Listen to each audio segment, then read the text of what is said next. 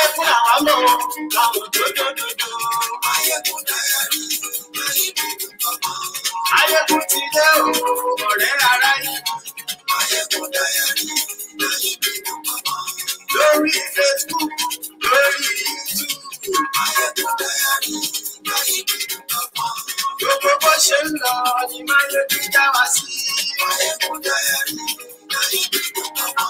Àṣírí ọ̀jẹ̀lú kì í kó nílẹ̀ o. Bó bá ṣe àní Maiyegun máa wí.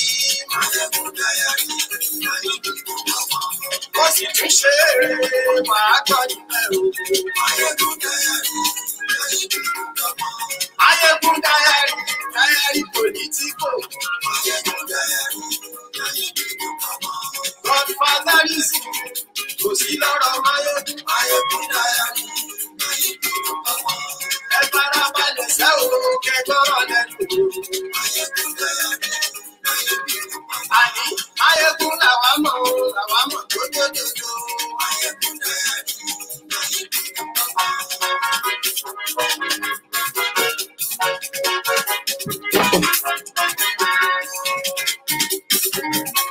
Àní ẹ̀sùn náà yìí. Just a moment. I'll be back. Maiyegun ti dé. Ọ̀jẹ̀lú ẹ̀sùn náà yìí. Maiyegun ti dé. Àní ẹ̀sùn náà yìí. Maiyegun ti dé. Lórí Facebook. Maiyegun ti dé. Àní ẹ̀sùn náà yìí. Lórí YouTube. Maiyegun ti dé. Àní ẹ̀sùn náà yìí. Ọba bá jẹ́ múlá. Àní ẹ̀sùn náà yìí. Ìjọ ìdákùnlẹ̀. Àní ẹ̀sùn náà yìí. Ẹ̀sìn ló bá rú sí o. Àní ẹ̀sùn náà yìí. Ìgbòkìlá gbogbo jẹ́. Àní ẹ̀sùn náà yìí. Thank you very much for joining me. This is Maiyegun Live, and it's good to have you tonight. Maiyegun today. Maiyegun Mawi. Thank you very much for joining me. As I said, this is Maiyegun Live again. And if you are joining me from wherever you're watching from, I would say welcome to Maiyegun's Diary. Today, it's getting better, isn't it?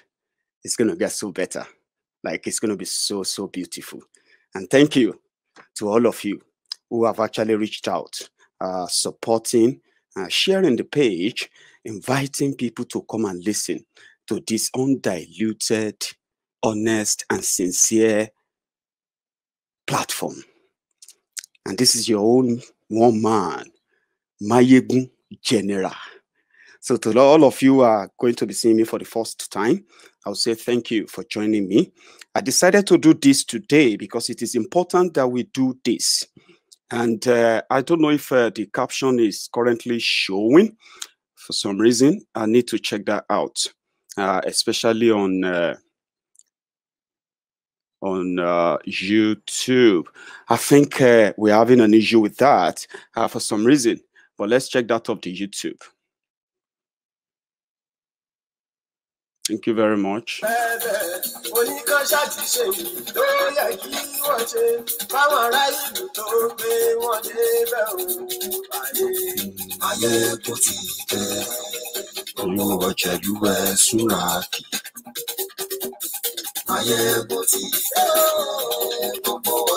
So for some reason, we seems to be very all right on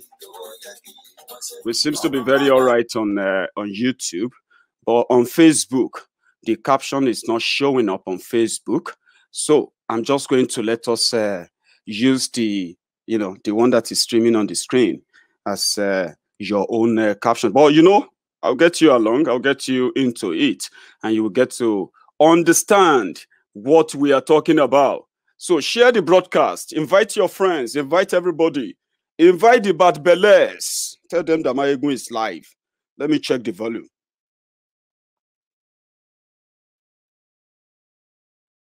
Yeah, I think we're having issue with the volume for some reason.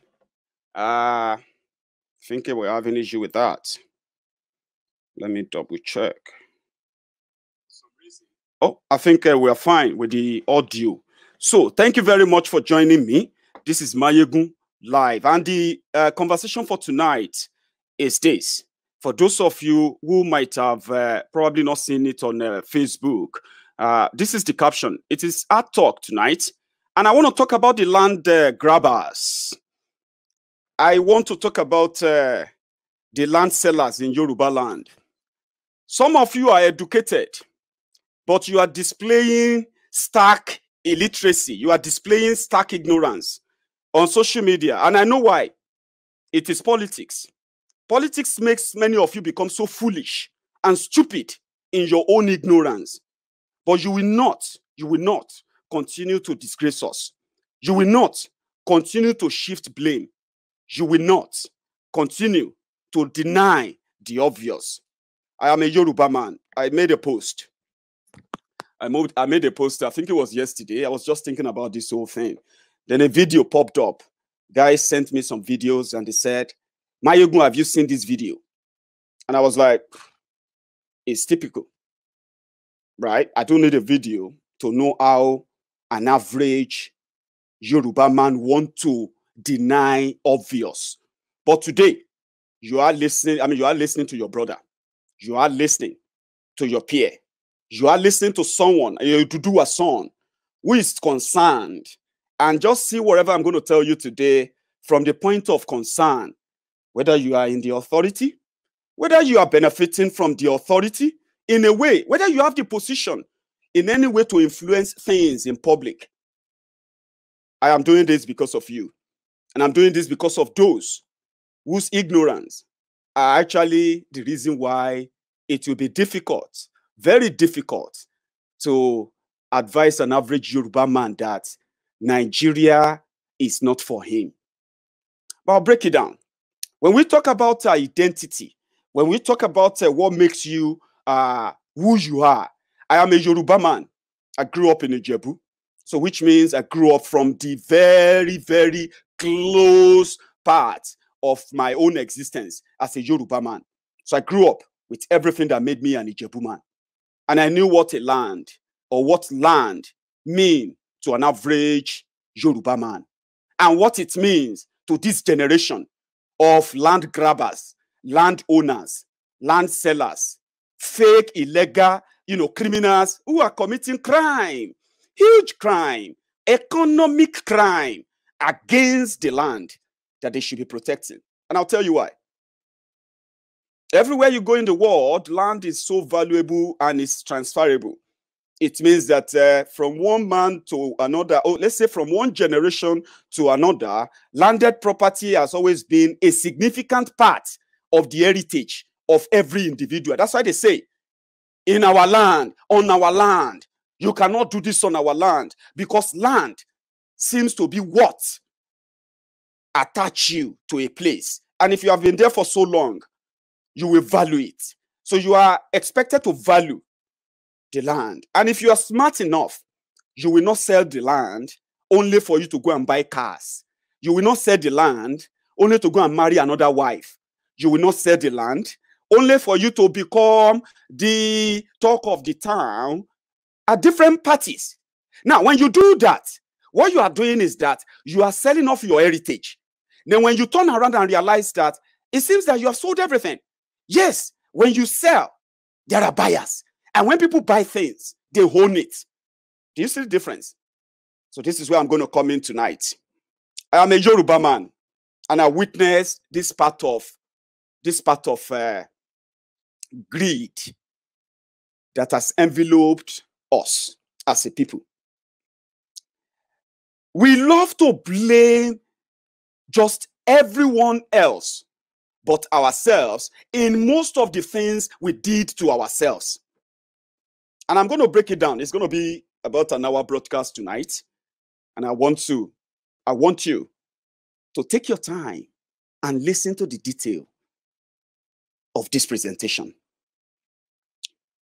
As a Yoruba man, I grew up seeing people selling their lands to their fellow brothers or to people they believe wanted to utilize the land to further help the community, either going into farming or probably selling for those who want to build houses or selling to those who want to build businesses. I grew up knowing that. But as times went by, or let me say, as times gone by or so, something happened and it changed. I also witnessed when people began selling their landed properties simply because it was the thing of the moment at the time. In my own hometown, Odo-Ogbolu in Ijebu, in Odo-Ogbolu local government of Ogun State. Under this guise of we were selling to those who wanted to come and invest, I saw people who sold their inheritance, who sold their landed property. They sold my family property. They sold my family landed property. When my great-grandmother was alive, when my grandfather was alive, the people who raised me, I remember that they would take me to different places and say, this land belongs to us. This is this and this is that. I grew up, saw people sold the land. And it's part of one of the things that I believe that one day, yes, one day, I will be able to be in the position to actually reclaim that back and use them for the benefit of the people of the land in Odo-Ogbolu. That is my hometown. And I witnessed that. I don't need anybody to tell me about land grabbers in Yoruba land. And I decided to start from my own land, from my own town, where today 70% of the land in the town are no longer in the hands of the owners of the town. And that is the truth. They sold them so cheaply that there were those who were selling a plot of land for 15,000 naira because the land was so big, were so large. It was easier for them to make a lot of money by selling everything cheaply. These were from my own hometown. Some of you became supporters, defenders, lovers of so many popular Fuji artist clients, those who support, who spray money on Fuji artists in Yoruba land. I grew up seeing that too. In fact, there are so many people who became land grabbers simply because it was the easiest way and easiest access to wealth. So many of them turned out to become land grabbers in Yoruba land. And to cover up, they joined politics too. You know what I mean? In Nigeria, if you want to get involved in any crime and you want to legalize that crime, just join any political party that is in power. You will be covered. Your crime will be covered, and they will turn you to a legal land seller, even though they know that you are a land grabber. You kill people. You sell land, one single plot of land, to 5 people. These are common stories. These were Yorubas. Then I grew up seeing people who couldn't sell their properties again. My father's property is in Ketu, in Lagos. My dad has a building, a 2-story building in Ketu. I never slept there. Probably, I don't think I slept there for up to a week in my entire life. And it's because I grew up in Odo-Ogbolu. I grew up in Ijebu. And that is what formed me and shaped me to who I am today. And I'm very grateful for that, because it was a stage in my life that actually made me who I am. To now understand the fact that whatever is not yours, if it's keeping it, if it's kept in your care, all you hold the owner is to carefully care for that thing, including landed properties like houses. But I grew up seeing people selling their fathers, their late parents' properties to those they are now calling foreigners in Yoruba land. I grew up seeing them. They flaunted and they floundered and plundered those money. They become so rich suddenly. They wasted those resources. Those properties, including landed properties, became properties of those they now call foreigners. How can they be foreigners when you sold your inheritance? Do you think unleashing hatred, unleashing hate, spreading hatred, using political disguise will win you back all those things you sold? Do you actually think that's how it works? Do you think when you start something like the usual xenophobic attack, or if you start your tribal division using politics to destroy and kill people so that you can gain back what you sold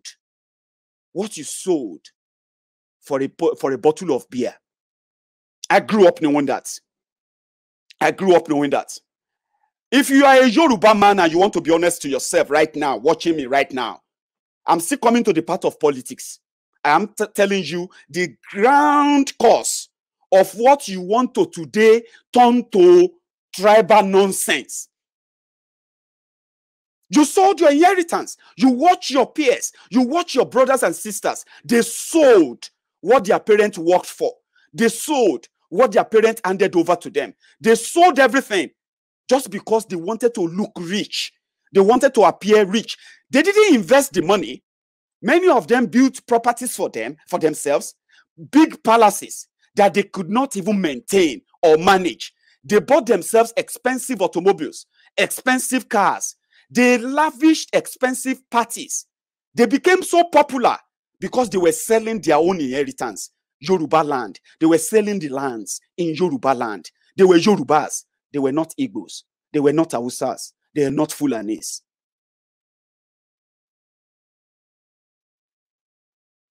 Think about that.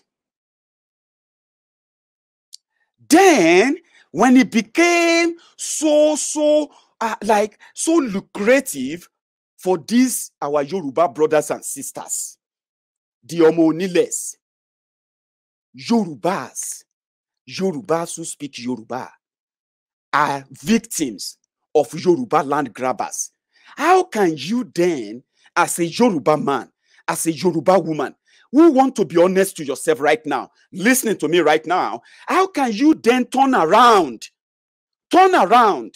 and say some people want to steal your land? Everywhere they go, they want to take over everywhere. Meanwhile, when you are selling those things, we were not reinvesting, we were lavishing, and they are still lavishing. Many of you are victims. You have been victims of land grabbers in Yoruba land. Your brothers, your sisters, they sold one land to 10 of you. They have killed many of you while you are trying to gain back what you paid for. Then how can you then turn around and say someone is trying to take over Yoruba land from you? How? That is where I had that concern. Because if I want to fight for anything, listen, I would love to have a sort of a concrete evidence in a way that you will find it difficult to disagree with me when I say, but this is wrong. Now, I have told you now. I have presented you this. I'm still continuing. This is just a start. We are not yet there. We watch them do this, right? And we watch them unleash mayhem, violence. People were killed. People are being killed. People are being defrauded. You know that, Abi? Those who are doing that, I have never heard of any Emeka. I have never heard of Ikeshuku. I have never heard of any Ngozi. I have never heard of any Nena selling land in any part of Yoruba land. Lagos State, for example, we have seen where your brother will tell you that I want to sell this land. I want to sell this land for 20 million naira. And that same brother of yours that speaks Yoruba like you will turn around and tell you that 20 million naira land is no longer 20 million because someone is ready to pay 40 million. Then you turn around, you say, and he is ready to take the money. He wants to take it. He is now asking you that, except you are ready to pay that 40 million or 45 million, he is not going to sell it to you. He's going to sell it to someone else. Then you turn around. Then you see Uche, who wants to pay 40 million. You don't know. Maybe because Uche says he wants to buy the land, your brother told Uche that I can only sell the land for 50 million. And Uche says he's going to buy it for 40 million. But your brother turned around and is now telling you he's no longer selling to you. And the next person you will blame is that Uche, who also needed land. for an investment just like you. But your brother choose someone who will pay more. And this is the game. You know that is the game. Abi? You know that is it, Abi? You have seen your brothers who suddenly, who knows that this mechanic village back 40 years ago, they gave it to a group of people. And that group of people, they are the owner. Many of them were gone, are now dead.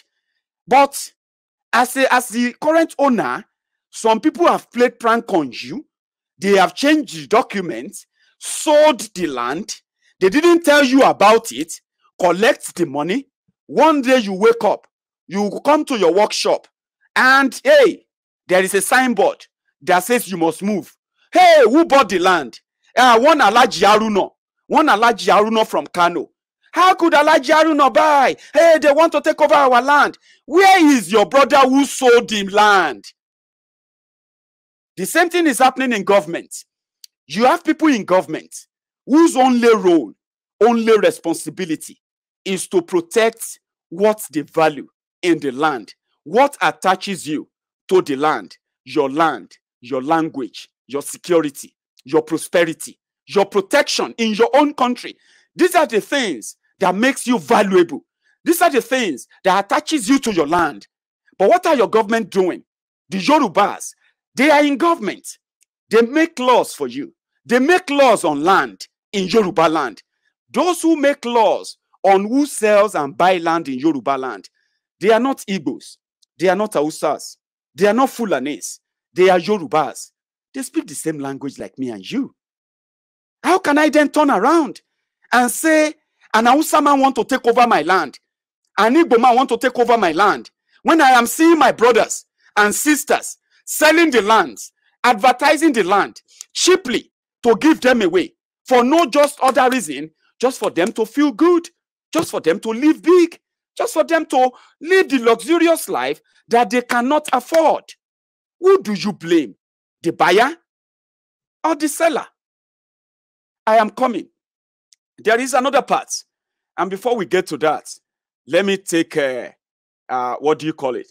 Let me take this quick short break. A minute.